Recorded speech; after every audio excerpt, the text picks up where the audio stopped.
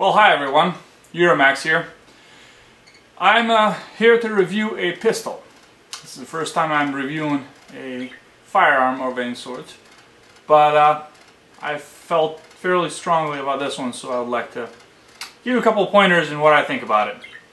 The pistol in question is Taurus, model 24/7, chambered in 45 ACP, and it's their G2C spec, which is a double action, single action model.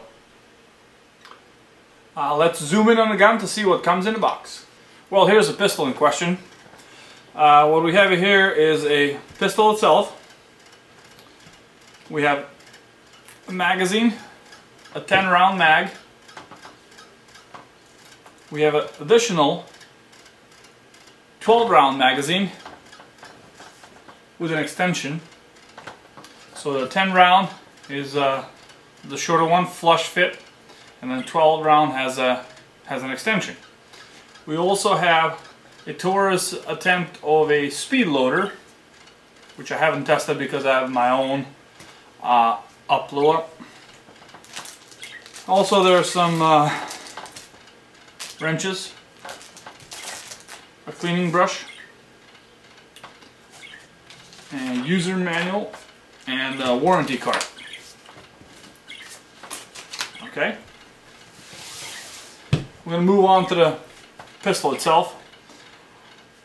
Let's first double check. Yep, it's empty. I can visualize that it's empty. I have no ammo anywhere near me, which is always a good thing to do. So some of the features of this pistol. All the controls are ambidextrous, which sounds great. We have safety, which also serves as a decocker. We have our mag release, our slide release, and disassembly lever. Another nice features on there is a loaded chamber indicator. We also have a cocked indicator.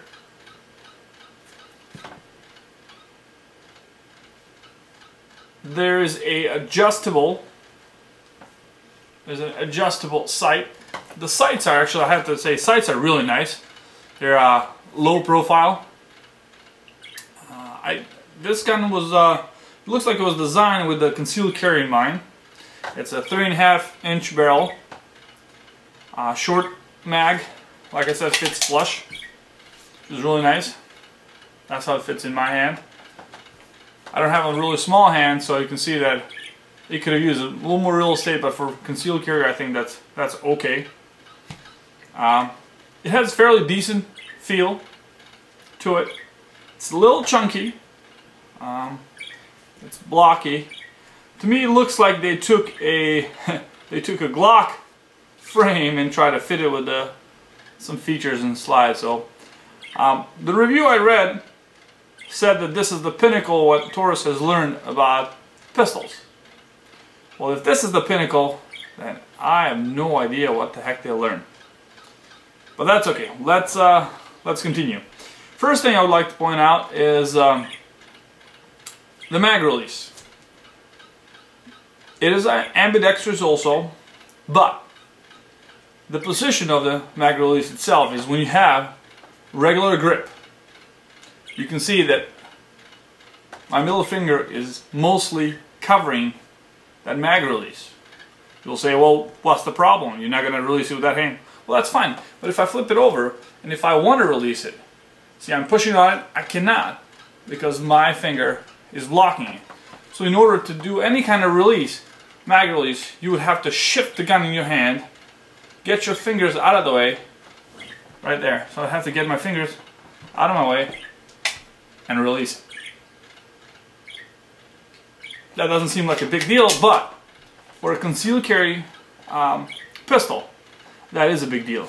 All you want to do is fire your last round, quickly release it, which I cannot if I'm firmly holding it. There's no way. I'm pushing as hard as I can. I cannot. So you have to readjust, and you have to do that. Not ergonomic at all. So that's probably my biggest problem I have with ergonomics and design of a gun. Next are other controls.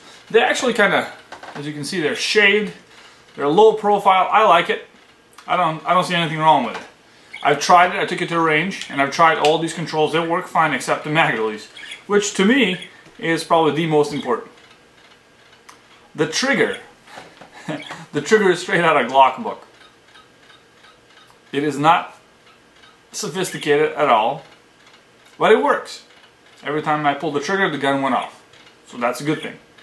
Double action, single action, I didn't notice much difference.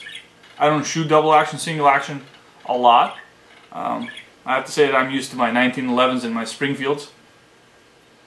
But it is not as good as Springfield, even the XDs. I think their XDs are much better than this. I guess that's what I'm basing my comparison on. I won't even compare it to 1911.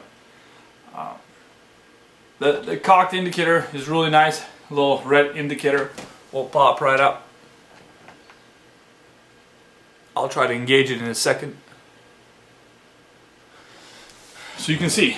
So what happens is you would fire first round, you'll re-engage. When you release, that's what happens. You can see the red dot. Really nice. But that's where it stops. I have fired 100 rounds through it. I have had about 15 to 20% failure to feeds.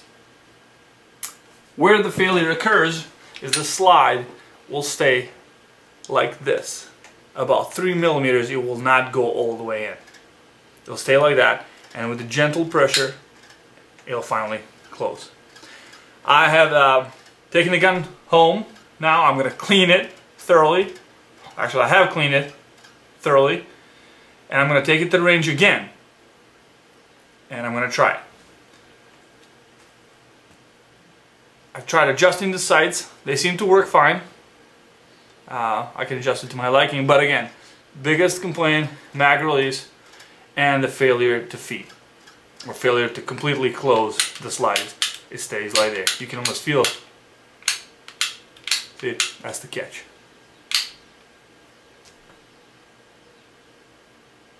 Very disappointed with this weapon. I'm going to give it another try. I'm going to give it another 100 rounds, and if it doesn't work, well, it doesn't work.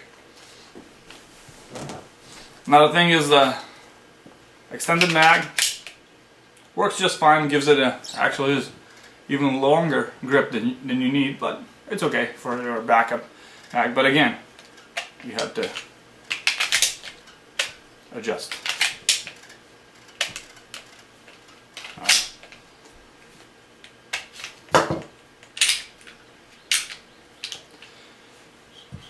Well, so much for Taurus.